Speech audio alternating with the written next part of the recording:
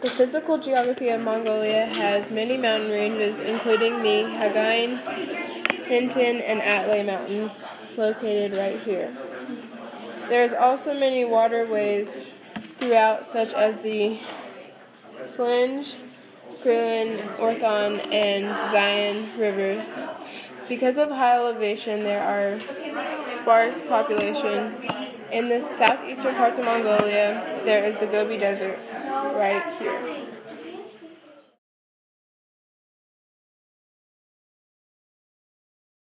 The climate mostly in Mongolia is steppe. It is a dry climate where it is a large unforested grassland.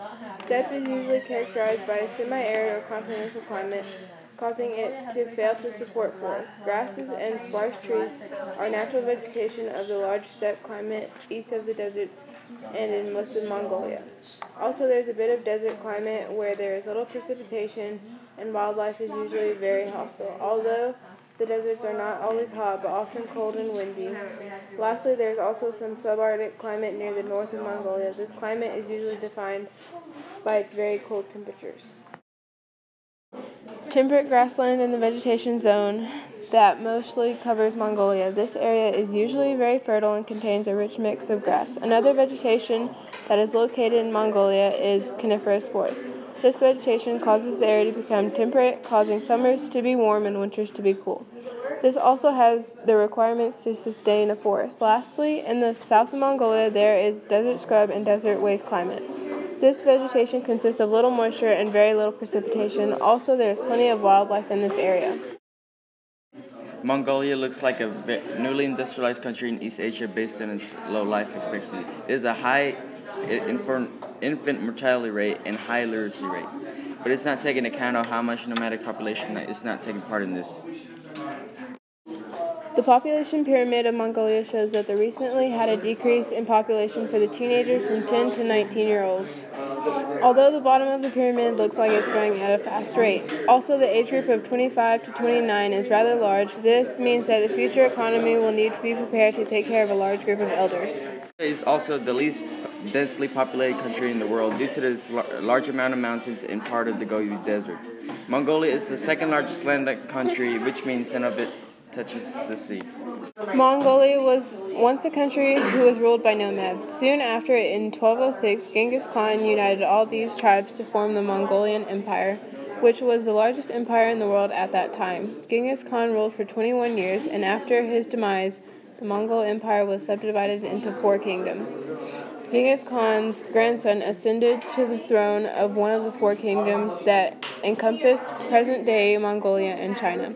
Kublai Khan established the Yuan dynasty. The Yuan dynasty was the first foreign dynasty to rule all of China until it was overthrown by the Chinese Ming dynasty. The Mongol court returned to its native land. However, centuries of internal conflict, expansion, and contraction brought them to fall in Manchu Qing dynasty. For the next 200 years, Mongolia was ruled by the Qing dynasty.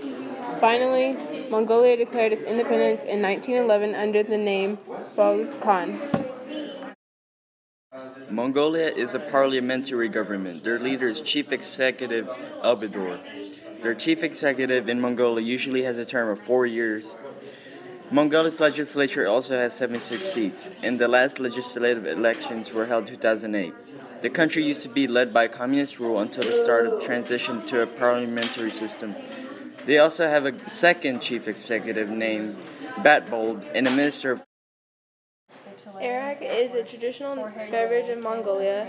It is a milk that is fermented, which means it is like beer or wine. Kashur is a large filled pocket, fried or deep fried, with mutton and meat such as beef pork, and Mongolians consider fat meat to be higher quality. Lastly is budog, the dish usually made by removing the bowels of bones of large carcasses, then cooking it from the inside by putting hot stones through the neck cavity, which is then sealed. The meat prepared in this fashion is tasty, tender, and well fragrant. You can even add pepper, salt, vegetables, and potatoes. The leisures of Mongolia include art and horsehead fiddling, like in these pictures.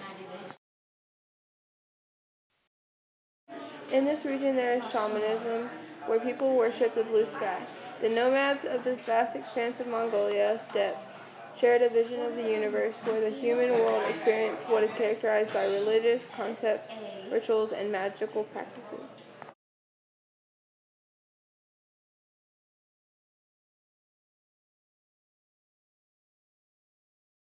Also in this region is Tibetan Buddhism. This religion gained more popularity after it was introduced in the 16th century. Tibetan Buddhism shared the common Buddhist goals of individual release from suffering and reincarnation.